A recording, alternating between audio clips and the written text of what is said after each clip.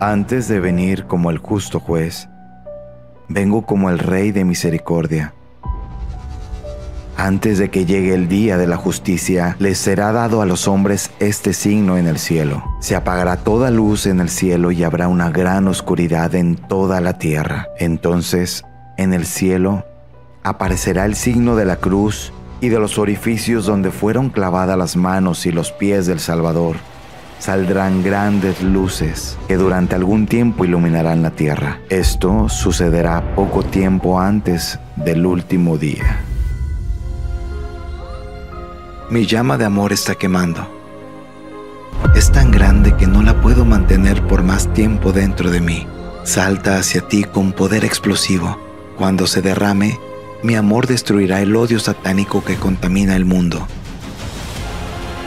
El mayor número de almas serán liberadas. Nada como esto ha existido antes.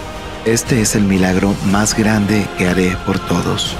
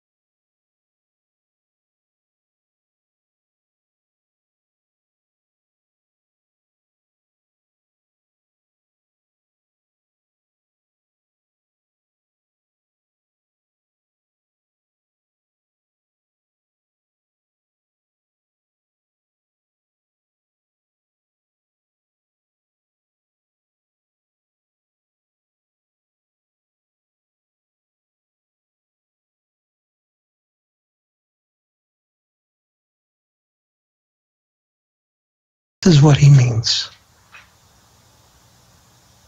It was difficult for Adam, after he was expelled from the Garden of Eden, to do divine acts. Number one, because he lost the preternatural gifts.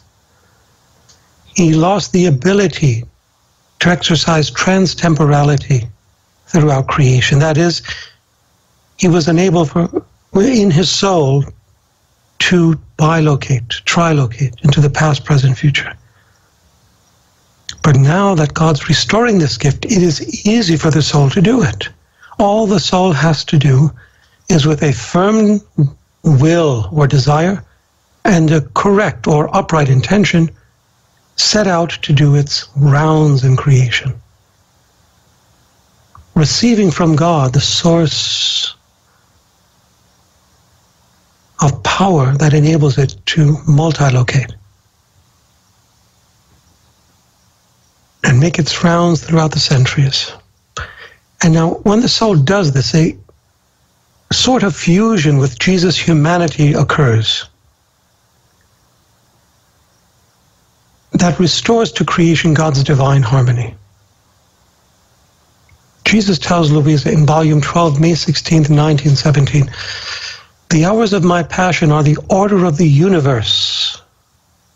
They put heaven and earth in harmony and restrain me from sending the world to ruin.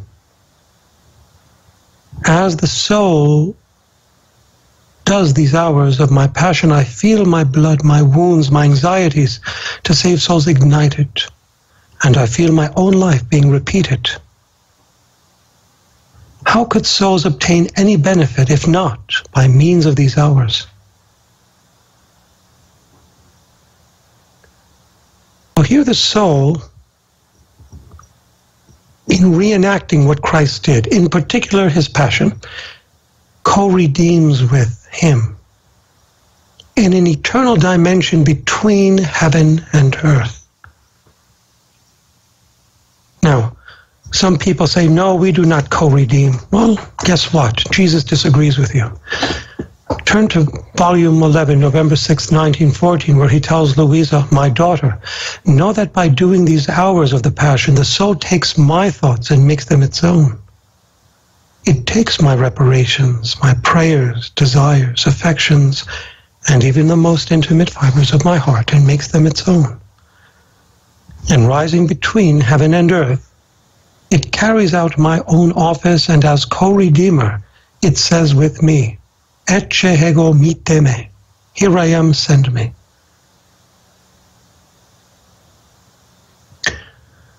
So, we reenact what Christ did by meditating on his passion, in which we make our thoughts, his thoughts our own, his anxieties our own, his prayers our own, his desires our own. In this eternal dimension between heaven and earth. Jesus tells Luisa in volume 12, June 10th, 1920, when my humanity lived on earth, it lived suspended halfway between heaven and earth. Having the entire earth beneath me and all heaven above me, by living this way I drew all of heaven and earth to me and united them as one. Now the ones whom I call to my likeness I place in the same conditions in which I place my own humanity, between heaven and earth. Now what does this remind you of? Well, it reminds me of the book of Revelation, the closing chapters, where we see the new Jerusalem come down from heaven and coalesce with the earth, where the two become one, interpenetrating. Similar to that vision of Jacob's ladder, where the angels were descending and ascending from heaven to earth and back, as if it were carrying our acts back to God. And this cohesion, this coalescence between heaven and earth was a reality before original sin in Eden. Adam beheld God face to face, Jesus tells Luisa.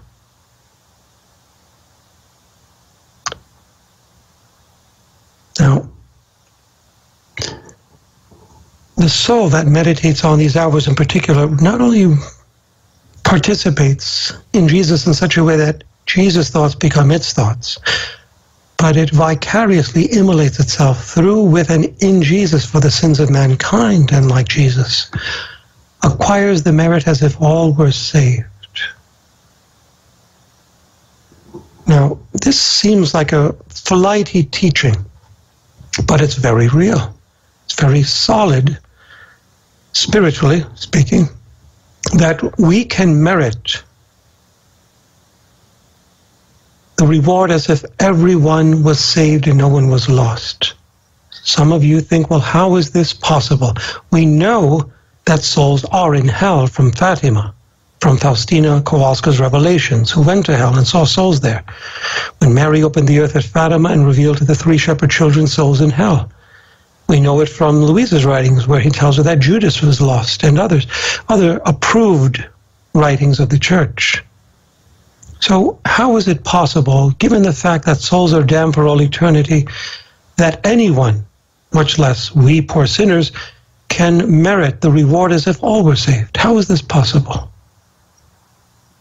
Well, let me allow Jesus and Luisa to provide that answer for you. On October 1914, Luisa relates Another time I was complaining to Jesus. Well, this is true. Luisa did that a lot with Jesus. You know, she complained a lot, but out of love. She was a loving, complaining Italian, just like the rest of the Italians. And because after so many sacrifices in writing these hours of the Passion, she writes, very few souls were reading them. And Jesus answered, my daughter, do not complain. Even if there were but one, you should be content. Would I not have suffered my whole passion even if only one soul were saved? The same applies to you. One should never omit good because few avail themselves of it. But all harm awaits those who do not take advantage of it. And just as my passion made my humanity acquire the merit as if all were saved, I receive merit according to what I desire to accomplish, and not according to the profit souls would draw from it. The same applies to you. You will be rewarded according to how your will was united with mine in wanting to do good to all. So you see, God looks at our intention. This is extremely important because, and yet, it is very overlooked, the importance of intention. And it's so important that I want to break from this theme momentarily of redoing and reenacting in the divine will and focus mine your attention on the writings of of Saint Faustina Kowalska.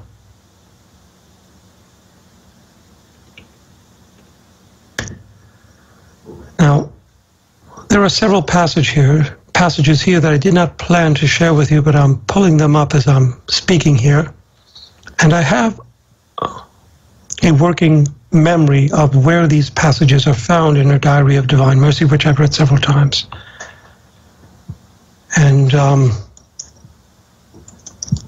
won't take me long to share them with you. Here we go. This is from entry 800. Now remember, this is the writings of a mystic who's declared a saint.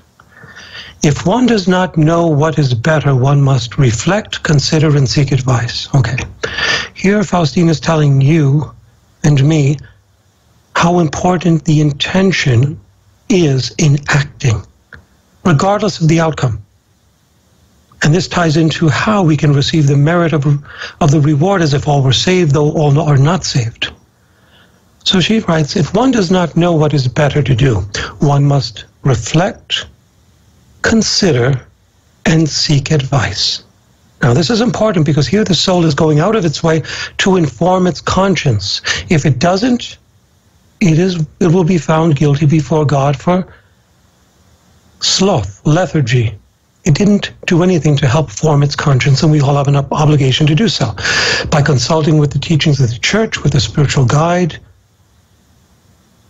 and this doesn't apply just to spirituality, even medicine, concerning, let's say, the virus or the vaccine. So she writes, if one does not know what is better to do, one must reflect, consider, and seek advice, because one must not act with an uncertain conscience. When uncertain, say to yourself, whatever I do will be good. I have the intention of doing good. The Lord God accepts what we consider good, and the Lord God also accepts and considers it as good.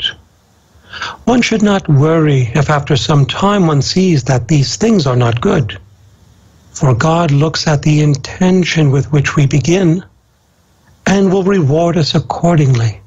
This is a principle which we ought to follow, unquote.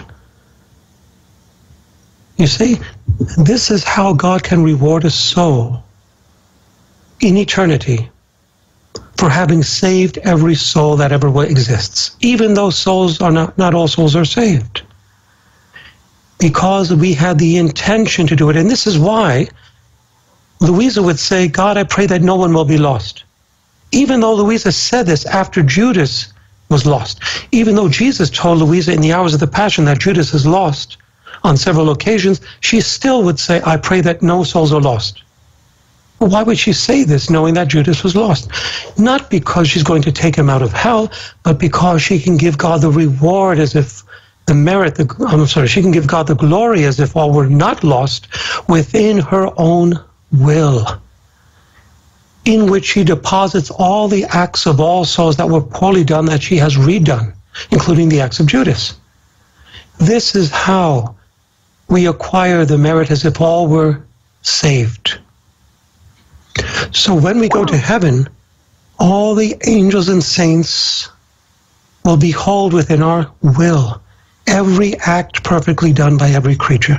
Only 2 creatures were able to establish a kingdom within their will that was perfect. That is, that contained every act of every creature, rational and irrational, as if none were lost and none fell into a state of corruption.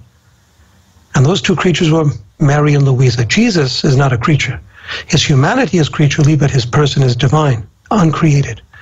So 2 human creaturely persons did this, Louisa and Mary. But we can do it too. Not by ourselves, not by our own effort, but by the power of God's will at work in us. And all we have to do is have the right intention. Now someone may say, wait a minute, Faustina says whatever I do will be good and God will consider it as good. Well, what about these jihadists or these terrorists who are trained, brainwashed, and taught to kill people, and they're thinking they're doing good? Does that mean they're good, perfect? Well, no, that's not the same thing. Why not? Because they didn't go out of their way to form their conscience. Some who do are not going to be held as guilty as those who do nothing. So that's why Faustina says at the beginning of this entry 800, if one does not know what is better to do, one must, she doesn't say may, she says must, reflect, consider, and seek advice. So if someone is at a tender age being brainwashed in a crazy, hateful ethic or religion, God's natural law within every human being will stir their conscience to seek advice, to question what they're being told. Nobody is a robot. Everyone has a free conscience. But it is up to each and every one of us to decide whether or not to question what we're being taught. Anyone who says yes to everything does not merit eternal life.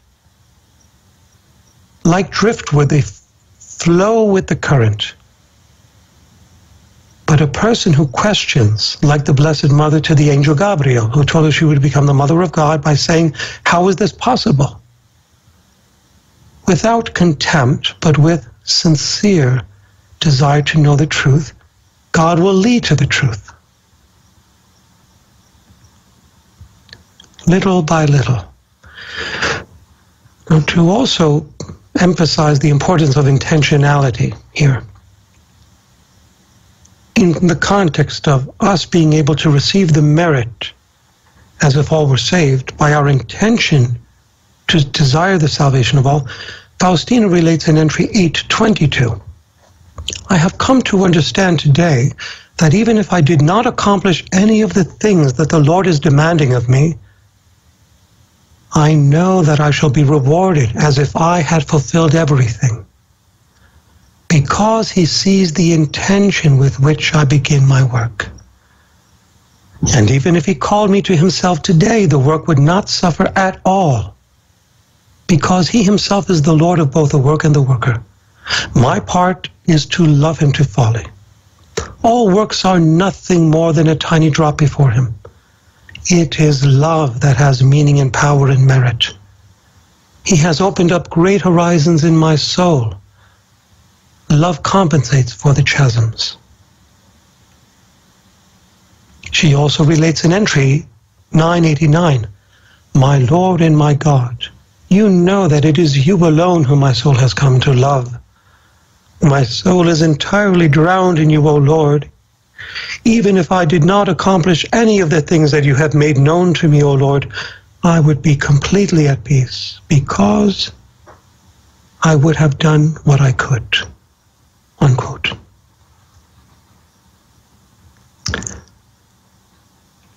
So, you see, there's a theme that you should always carry with you in life when doing your acts in the divine will, redoing the acts imperfectly done by your youth, by others, and reenacting the acts of Jesus and Mary. And that theme is,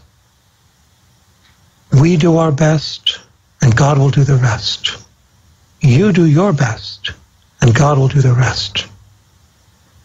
And your best is forming the intention to always please Him 24/7. Informing your conscience, of course.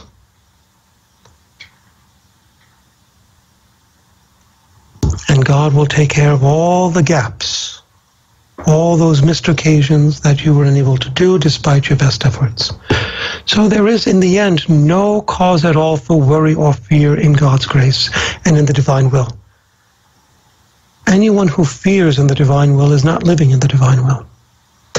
And I'm not talking about fear as a gift of the Holy Spirit. I'm talking about servile fear. And may God bless you and keep you always united with Him in His most holy will, in the name of the Father, and of the Son, and of the Holy Spirit. Amen. Thank you for watching. We've added some additional sources for the divine will. We've added at the bottom here in the English-speaking category, Divine Will Era and Fiat Luisa, featuring Father Celso. And also below, under other languages, we've identified some excellent sources for Spanish, which we've recommended for some time now, Hijos de la Luz de la Divina Vontade, and Portuguese now as well, Fiat Eterno, and French, Amen Fiat. I'd like some help in identifying some other sites in different languages that feature Italian language videos, German, and Philippines. Please put them in the comments if you're aware of any recommendations you can pass on to us. Thanks again, and God bless.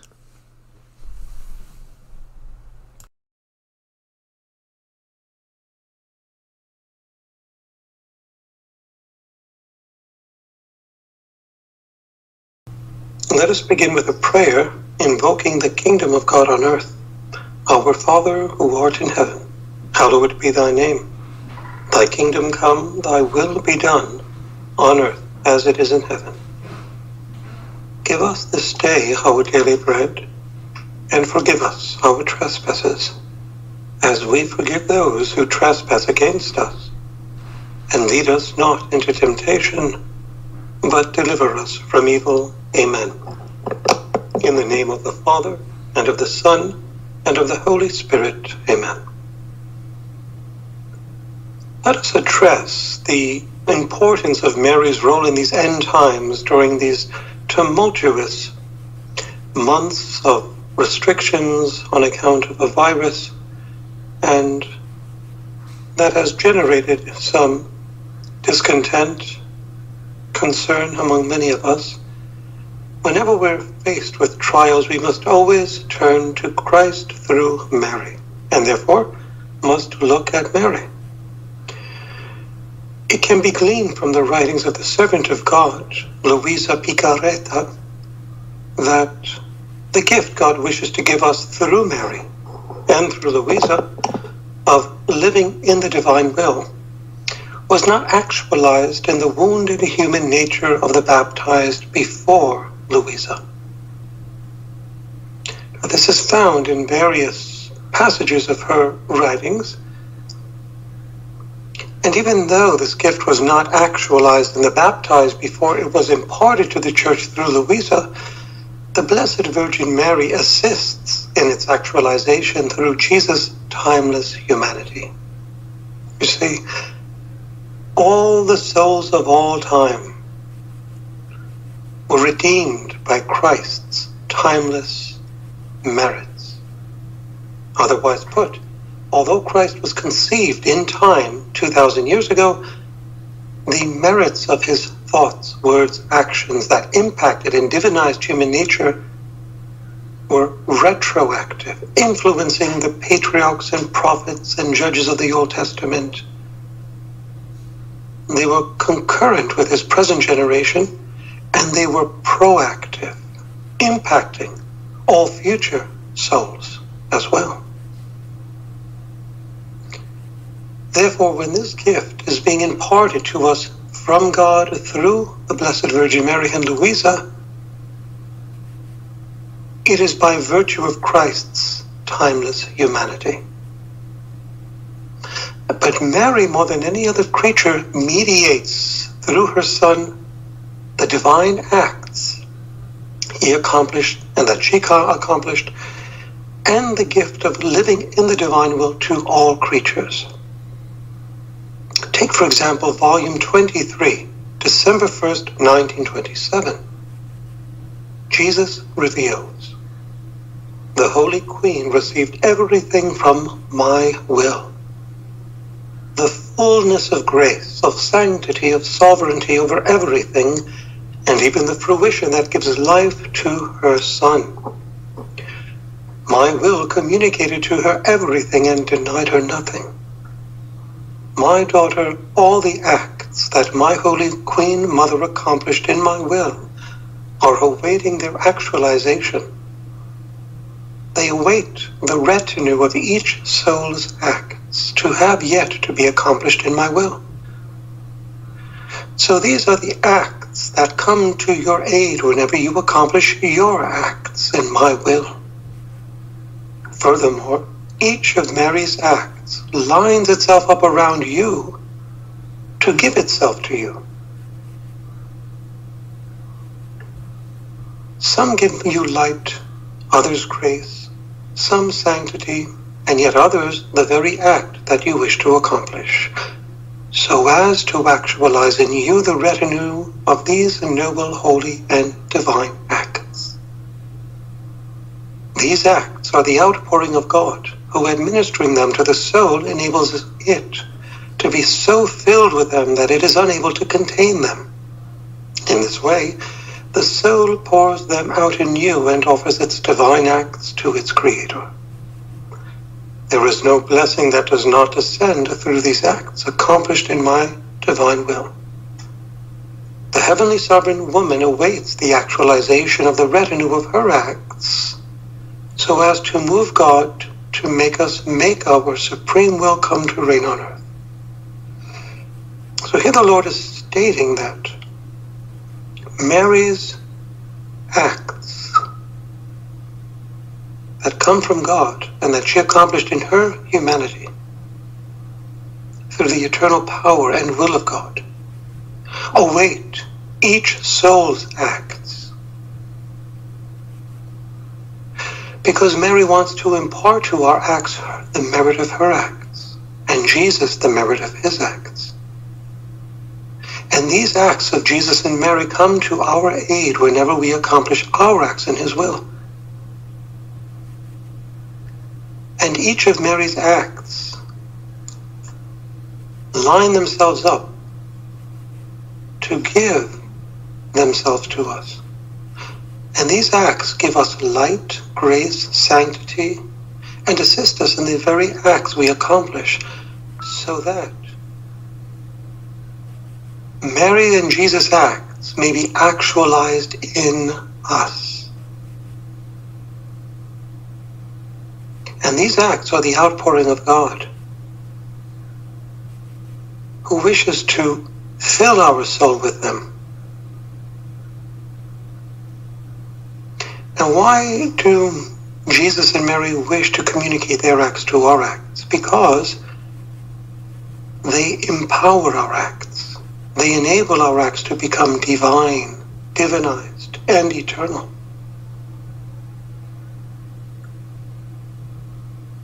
Consider, analogously, a child wishing to learn how to swing a baseball bat, or ride a bicycle, or drive a car.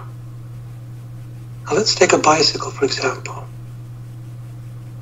The child does not know how to balance the bicycle initially, so the father or the mother will hold the bars, or sit behind the child and enable the child to balance the bike and pedal at the same time. Well, that is a small intimation of the acts of the parent empowering the acts of the child, magnified a millionfold, are the divine acts of God's divine will operating in our finite acts in an invisible, immaterial manner. We don't see them, we don't touch them, but They are more real than those acts we see and touch. These acts occur within the will of the soul of the human being, with the consent and cooperation of the soul's intellect and memory, and will, of course. So we must invite God to operate within us with his own divine acts. And this synergetic operation, that is the operation of God in man, which is a theandric operation,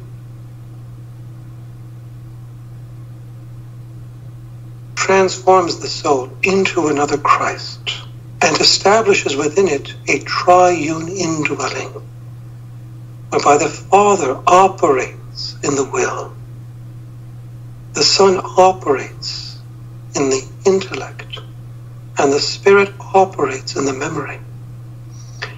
And this operation, although spiritual, extends itself to the body, where the Father beats in the human heart. The soul consents to the Son's movement in its lifeblood, and to the Spirit's motion in its breath.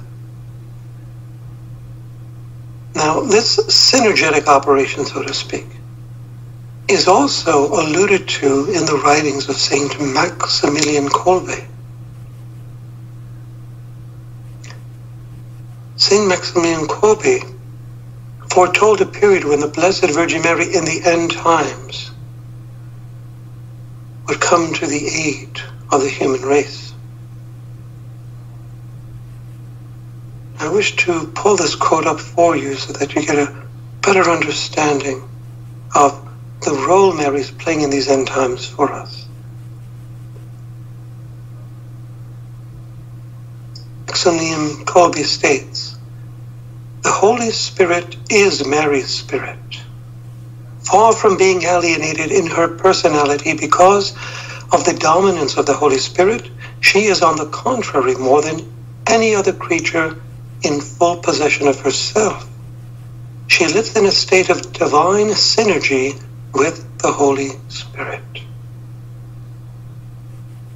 And in presenting the future church as a holy and immaculate bride for Christ, St. Paul uses the Greek word immaculate, immaculatus in Latin, and attributes it to the Blessed Virgin Mary as if to designate Mary as the prototype of the future church.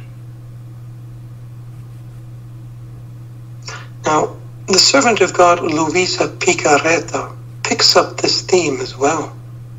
Oh, by the way, with respect to the Blessed Virgin Mary being the prototype of the future church in its holiness, this is also taught by the Second Vatican Council document Lumen Gentium, Article 63. It states, "The Blessed Virgin is a type of the church in the order of faith, charity, and perfect union with Christ." And the Catholic Catechism, Article 972,